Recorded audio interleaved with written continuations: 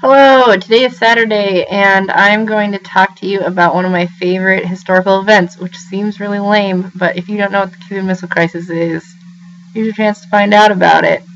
The Cuban Missile Crisis is considered one of the major confrontations of the Cold War, and it was also considered a turning point in the Cold War as well, because it was the closest time that the Cold War could have gone south, and was the first time that there was a real threat of mutually assured destruction, which is where lots of large-scale weapons, mostly like nukes and stuff like that, would be used, and both sides would have like irrevocable damage, because we both had just enough.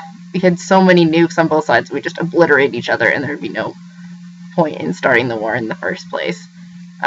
So it takes place during the Cold War, and there's not really a good way to explain the Cold War other than there was the U.S. and the Soviet Union, and they didn't agree on a lot of different things. And so that's all I'm going to really say about it, because it's very complicated to try to explain the Cold War on its own.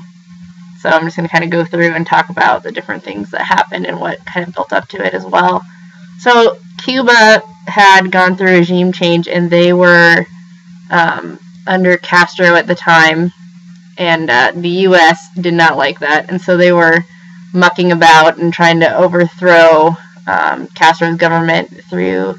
They had the Bay of Pigs massacre, which did not end well for the U.S., and neither did Operation Mongoose, and so they still had Castro in power, and the U.S. is like, well, whatever, crap, we can't really do much. And little did the U.S. know that the premier of the USSR, Khrushchev, had proposed to Castro to move Soviet missiles into Cuba, because then they would be like, well, in the future, the U.S. won't invade because they'll see that you have missiles they can shoot at them.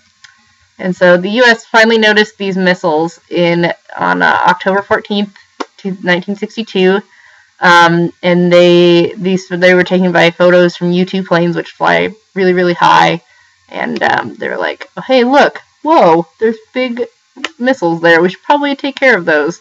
And so they were, like, back then, obviously, photos took you to go and get them developed and stuff, and so they got them to the president on October 15th, which was the beginning of the 13-day crisis, and Kennedy, who was the current president, contemplated attacking Cuba, and there were lots and lots of meetings about what to do, but they opted for a military blockade, but they called it a quarantine for various reasons, because they didn't want everyone to be all freaking out because there was, military involvement and stuff like that. And they announced that the U.S. wouldn't allow offensive missiles to be delivered to Cuba. The USSR had to dismantle any military missile bases that they had in Cuba and send them back to Russia. But at the time, they knew that the USSR wouldn't agree to these conditions, but they were hoping that the the USSR government would agree that there wouldn't be any military confrontation, and then they would agree to those terms, so it would not be a military confrontation. However, they knew that it was very, very, very unlikely that that would be the case. And so this goes on for a while, and there's communications back and forth trying to figure out what to do. And on October 24th, so like a while later, Khrushchev sends a letter to JFK, and that says, this blockade you set up, it's kind of an act of aggression, and it might lead to nuclear war.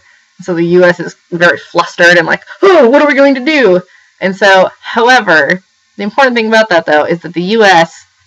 had also received through back channels that weren't public that Khrushchev wanted to, kind of make a deal, and, we can't really let everyone know that we want to, figure this out with you, but we kind of want to reach an agreement.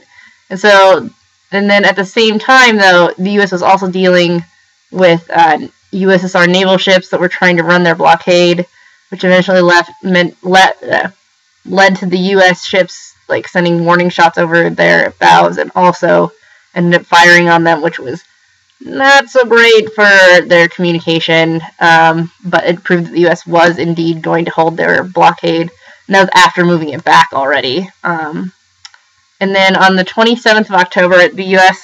had they were still flying U-2 planes over the top, And there was a plane that got shot down by Soviet missiles, and the U.S. government was like, you know, now we've had one guy die, we really need to get a hold of this and take control and kind of figure out what we're going to do.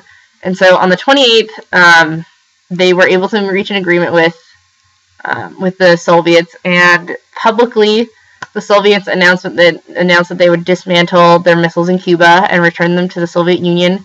And on the way, they would let the UN verify them and say, yes, these are the missiles, and they're going back. And also publicly, the U.S. promised that they would never invade Cuba, which seems like a very poor trade-off for the Soviets. However, secretly, this agreement also included that the U.S. would, in 6 months, they would dismantle a bunch of missiles in Turkey and Italy.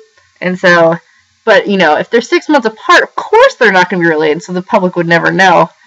But it removes some of the threat from the Soviet Union and also from the U.S. And so that was the agreement that they reached, and that was the end of the crisis. And so if you were interested in this, then you could watch the movie 13 Days with Kevin Costner in it. It's good. However, Kevin Costner is supposed to play a person from Boston, and his accent is horrible. Yeah, this was kind of a long video, but I hope you learned something. And, yeah, have a great day, and we'll see what's in store for tomorrow. Bye!